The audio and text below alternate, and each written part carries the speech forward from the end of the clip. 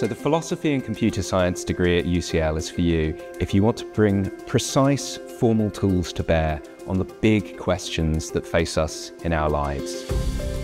What is it to do something fairly? What is it to do something because you chose to do it rather than because it was just an accident or a toss of a coin?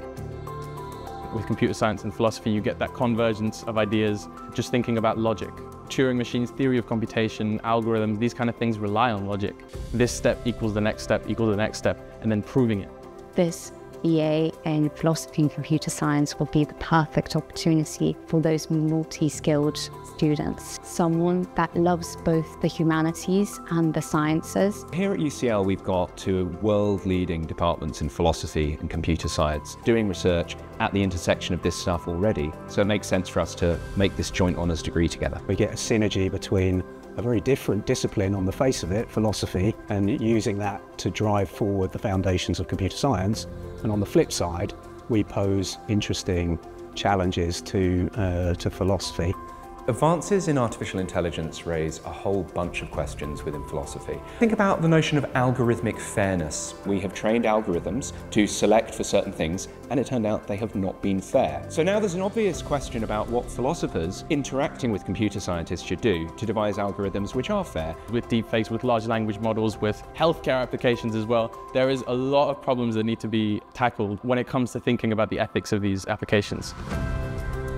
I think our graduates are going to be really well placed for a whole bunch of different careers. Consider careers in the civil service. They're going to need to be making decisions that involve, say, regulation of the technological sector. And that's why if you've done a humanities degree which combines some of those technical elements, you'll be really well placed to do something like that.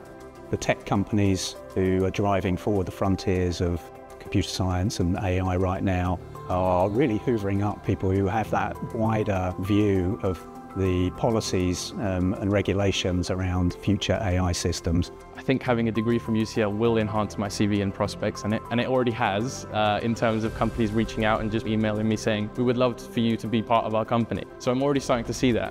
When employers see a degree from UCL, they know that you've worked hard to reach that uni and acquire that degree. In terms of facilities, we invest almost £1 million a year in state-of-the-art computer equipment. Much of it is state-of-the-art GPUs and a lot of robotics equipment, some VR equipment. Our labs are really good because we have amazing GPUs, really big monitors, so many computers. I've never run out of places to go in terms of the lab because there's so much stuff. The friendships I've made at UCL have been amazing because it's such an international environment. No matter where I end up working at, there's always going to be some connections there, some people we know, which is a wonderful thing to have.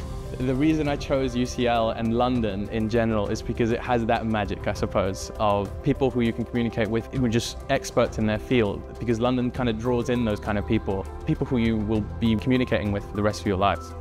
Talking to my professors is the most fun I have in my degree, probably, because they're so passionate about their field. They are excited when you ask them questions.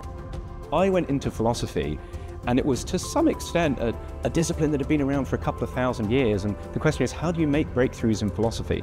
And it turns out this may well be a way of making a breakthrough in philosophy. It's by tag teaming with computer science in various ways. That's genuinely exciting to me in a way I never expected when I started doing philosophy to be excited.